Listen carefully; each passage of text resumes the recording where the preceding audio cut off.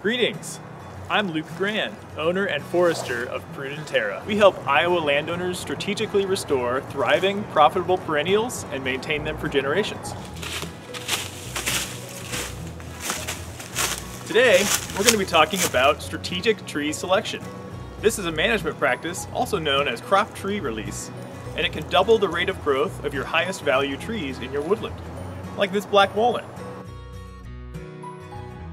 Given Iowa's mix of rainfall, precipitation patterns, sunlight during the day and throughout the year, and our high-quality soils, most of our tree species could live up to 125 years old to maturity. With strategic tree selection, we can decrease the harvest interval from 125 years down to 65 or 70 years.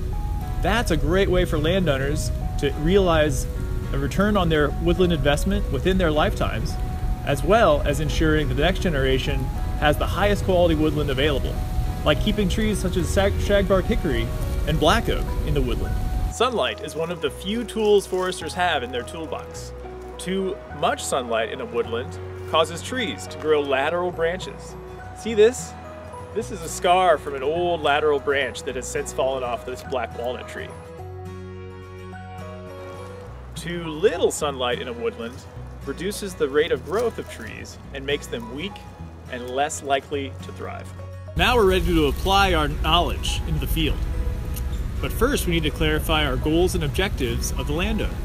In this case, the landowner values trees with longevity, great habitat value, and long-term timber production. So we take our orange can of spray paint and we find the 30 best trees that achieve those goals and objectives.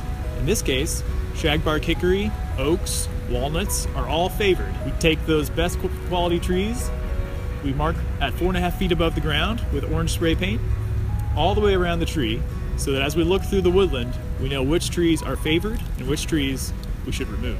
Here's a tree with orange paint on it. This is a shagbark hickory tree, and it's the ideal size and diameter to mark for a crop tree release. It's about 10 inches in diameter, which is right in the middle between 6 and 14, which is the diameter range at which this management practice is the most effective.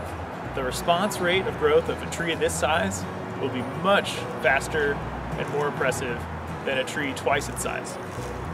Now let's look up into the canopy or crown of the tree. That's the part of the tree that has leaves growing on it. As you look up under the canopy on this tree, you see lots of trees around it that are over top or shading it out in all kinds of ways with high competition for sunlight. If we were to remove those trees, we'd let this great tree, shagbark hickory, grow much faster.